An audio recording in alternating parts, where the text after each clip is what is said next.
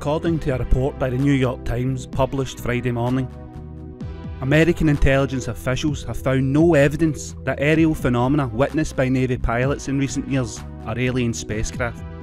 But they still cannot explain the unusual movements that have mystified scientists and the military.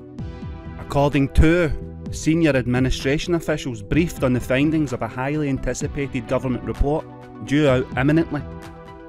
And the report determines that a vast majority of more than 120 incidents over the past 2 decades did not originate from any American military or other advanced US government technologies. The officials gathering the data for the report told the New York Times that determination would appear to eliminate the possibility that Navy pilots who reported seeing unexplained aerial phenomena might have encountered programs the government meant to keep secret. But apparently that is about the only conclusive finding in the classified intelligence report. And while a forthcoming unclassified version, expected to be released to Congress by June the 25th, will present a few other firm conclusions, the senior officials briefed on the intelligence conceded that the very ambiguity of the findings meant the government could not definitely rule out theories that the phenomena observed by military pilot might be alien spacecraft. The report concedes that much about the observed phenomena remains difficult to explain, including their acceleration as well as ability to change direction and submerge. One possible explanation that the phenomena could be weather balloons or other research balloons does not hold up in all cases. And the final report will also include a classified annex.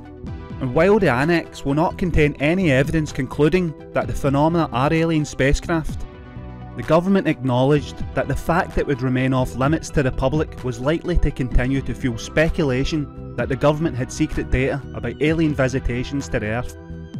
Almost all of the 120 incidents examined in the report are from Navy personnel, and the report also examined incidents involving foreign militaries over the past 2 decades. The intelligence officials believe at least some of the aerial phenomena could have been experimental technologies from a rival power, most likely Russia or China. But what do you guys think about this anyway? Comments below, and as always, thank you for watching. Introducing channel memberships for the Lost History Channel. As YouTube continues to suppress our channel, we thought we would explore alternative revenue portals, and the memberships could be a crucial tool for our survival on the platform. Become a member of the Lost History Channel and unlock access to membership-only perks like badges, emoji, and other aspects of the channel that doesn't always make it into production. Here we can share updates with our members and show little snippets of our pre-produced content before it goes public. Join one of our preloaded tiers and show your support for the channel that refuses to go away.